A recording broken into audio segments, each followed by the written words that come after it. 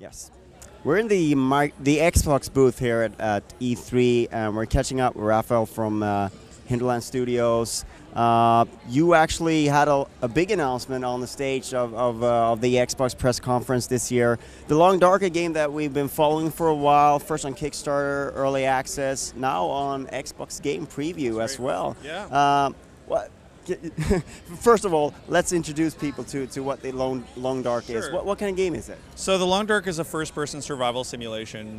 Currently, it's a sandbox game, so there's a story mode coming later this year, but what people are playing right now is our free-form, non-narrative, open-world sandbox. It's purely about survival, so there's no zombies. It's really just about you in the middle of the wilderness with the clothes on your back, trying to see how long you can survive for. And so you have to learn the environment, you have to learn all the skills that you need to survive, you have to constantly explore and move to find more resources, whether it's food or clothing or tools, eventually weapons like a bow and a rifle that you use for hunting. The main threats to you are actually Mother Nature itself, so you have to be aware of the wind, the weather changing, how exposed you are, how warm you are, animals like wolves and bears, things like that. And then of course there's the other aspect of nature, which is what it can give you. So you have things like rabbits that you can trap, fishing, hunting, etc., etc. Eventually, once you've survived long enough, if you survive long enough, a lot of the man-made items, like items of clothing or food that you might find in cans and things, you'll use them all up because the items don't respawn in the world. So once you've used up all those things, they're gone. So then you will have to turn to your survival skills to help you survive. So you'll have to make your own clothes. You'll have to find ways to trap and hunt and fish. You'll have to be able to make your own tools, etc., etc. So it's really purely a survival simulation. I think we really focus mostly on the management of the resource, or of things like your hunger, your thirst, your fatigue, how cold you are, et cetera, et cetera. And so all the mechanics are built around trying to maintain your condition as long as you can, so that you can survive for as long as you can. I think one of the things that sort of attracted me to sort of learn more about it was the fact that the setting, the wilderness, and that landscape that speaks to me from Northern Europe. Like there's something about that landscape that you don't see that often in video games. So can you tell us a little bit about why you wanted to go for that and what it adds to the experience? Well, for a long time I've been interested in the idea of wilderness survival, and the studio is set, well, we're actually based in Canada on Vancouver Island, and I'm a Canadian, so I've worked in the industry for a lot of years, and always felt like, because we're always making games for an international audience, that we often can't show like a bit of our own culture in them. So for me it was important to make a game that was set in Canada. We have a Canadian story, Canadian protagonist, Canadian flags in the game even. So we're kind of proud about showing that, and I think it gives it a bit of a unique personality. But specifically the wilderness survival, I think what's interesting is in our backstory, we basically set it up that there's been some kind of an unexplained geomagnetic anomaly, and suddenly all technology is not working anymore.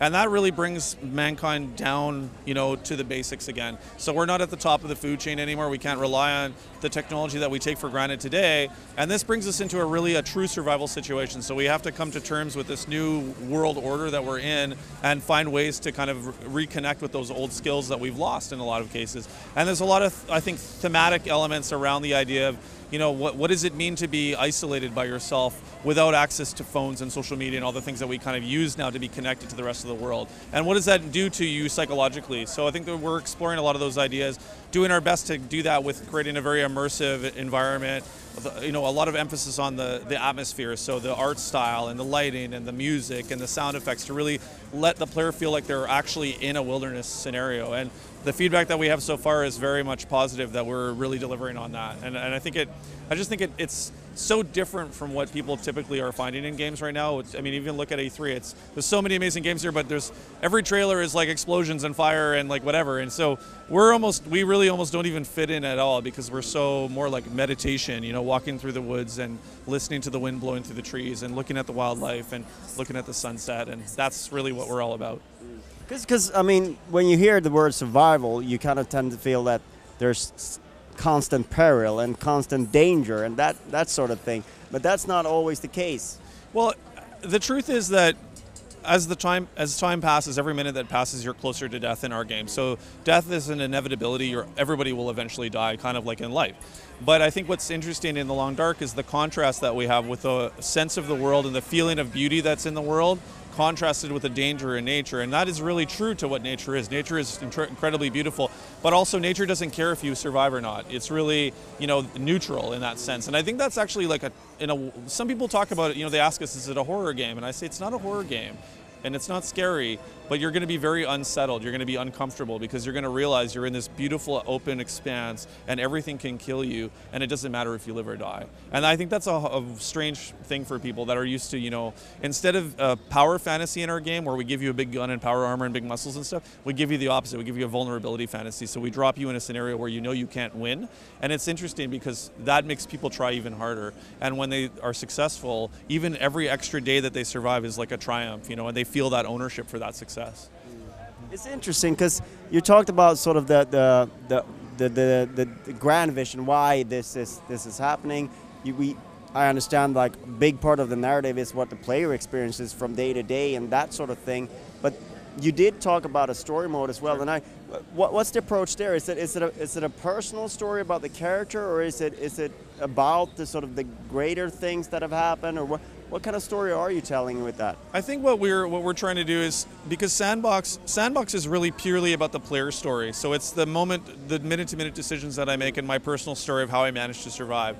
With the story mode, we really want to deliver like an actual authored story. So we have characters that we're creating, we have a world that we're creating, because we want to bring our players into that. We really believe strongly in storytelling, and we have a lot of we have a pretty great ambitions for what we want to do with story mode. We have some amazing talent that we've attached to the project as well. I don't know if you remember hearing of this before, but we have Mark Meir, Jennifer Hale, Elias Tofexis, and David Hayter, who are four of probably the most well-known voice actors, right? And so that's the level of like talent that we can attract to the project and the story, because people are very, for some reason, they're very connected emotionally to the idea of the game and all these themes that I mentioned, isolation and whatnot. But back to your question, it's both a personal story, because the mechanics of the game are part of the story of how I survive from day to day, but you will take on a role of a character in the story mode. There is a plot that you're going to follow through.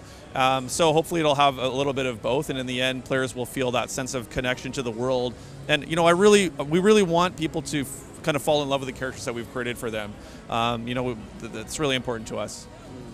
As veterans of the sort of the early access system and now sort of pioneers in the Xbox game preview, what do you feel that offers you as a developer, being able to sort of get the feedback from players, and you have experience obviously from both these terms. Sure. And how do they compare?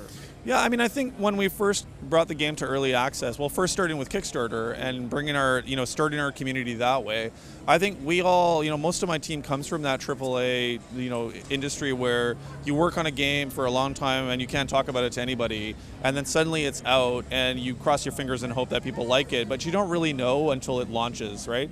And I think a lot of us really fell in love with the idea of being able to like speak directly to our audience, to the people who love our game and people who have criticisms of the game as well. It was very kind of a strange experience for us because we're so used to kind of being behind the PR machine, right? And so that started with Kickstarter, and then when we went to early access, we suddenly had a much bigger audience, so we had to learn how to communicate with them, and Steam can be a challenge kind of just in terms of how the audience is. And so I think it's been really interesting just as a learning process for us. Of course, we get really useful feedback. We can pull data. We can learn a lot about our players that, you know, we always make assumptions about our players and what they would like.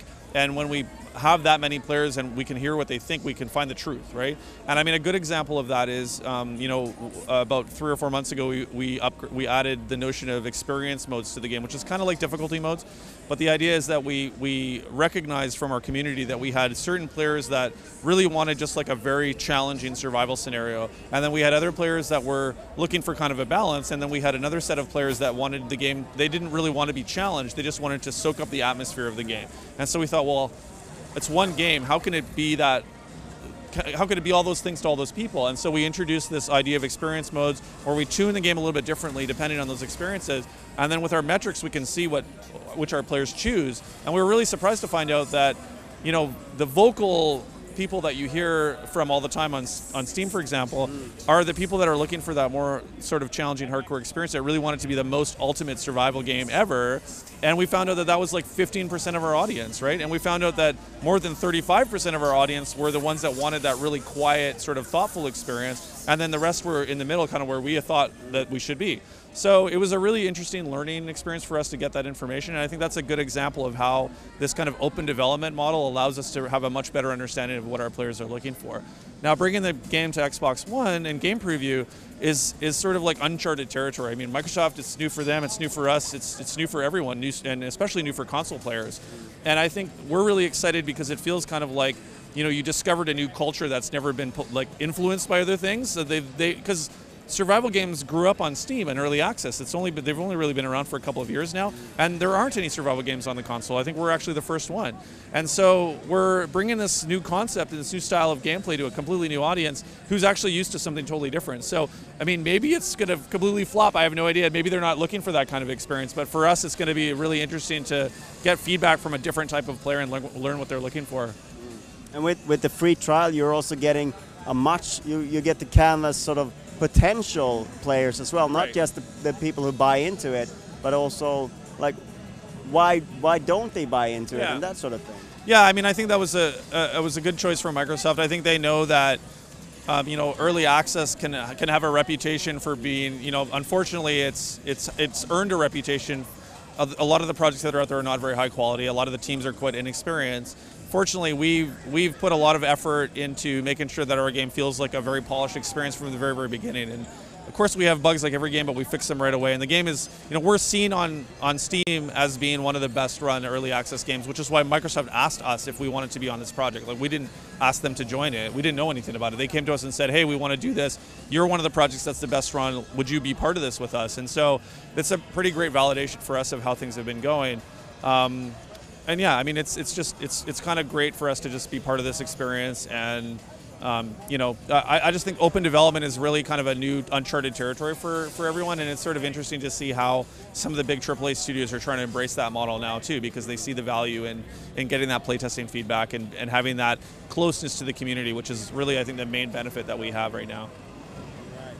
And do you have any thoughts on when you think that you'll sort of get out of this early access game preview mode and sort of deliver that full experience? Yeah, I mean, we always, in our minds, separated the sandbox portion of the game as the pure mechanics, and then the story mode is something different. And, you know, when we first came to early access, I mean, we didn't plan to go to early access when we started the game or when we were even on Kickstarter. It was something that kind of came along later on, and we thought, well, we can't do it because we're story driven and we don't want to show the story when it's not finished, so how do we do this? And then we realized, oh, well, actually we can take the game mechanics and put them over here and the world, and people can play in it and we can learn about that, and then the story mode can develop sort of in parallel on the side because it's layered on top of the mechanics.